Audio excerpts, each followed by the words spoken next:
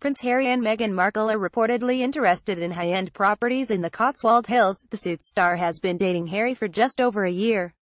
Some claim the smitten prince has already got down on one knee to the 36-year-old actress. But it seems the pair want to delay their news amid reports of a romantic Halloween getaway. Now, though, it has emerged that they are looking at swanky pads in England.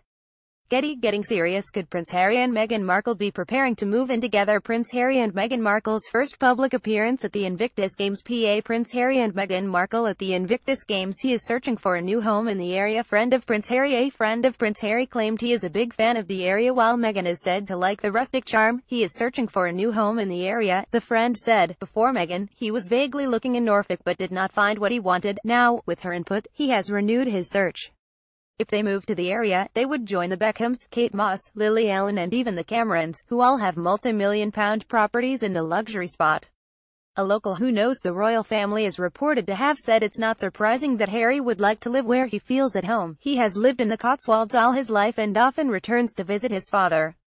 After his mother died, it became a place of sanctuary. When the boys entered their teens, Charles bought several homes in the area, thinking they might want one in the future. Meghan Markle, known for her role in hit U.S. series Suits, is currently linked to Prince Harry.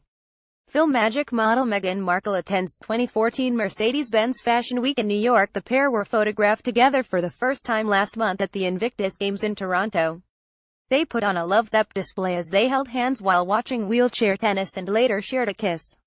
Within just hours of the duo stepping out together, bookies across the land slashed the odds on an imminent engagement. Betfair offers evens they will be engaged by the end of the year, while William Hill's odds are even more bold. The latter has suspended betting on the subject, confident that Harry really has met his soulmate. Related articles.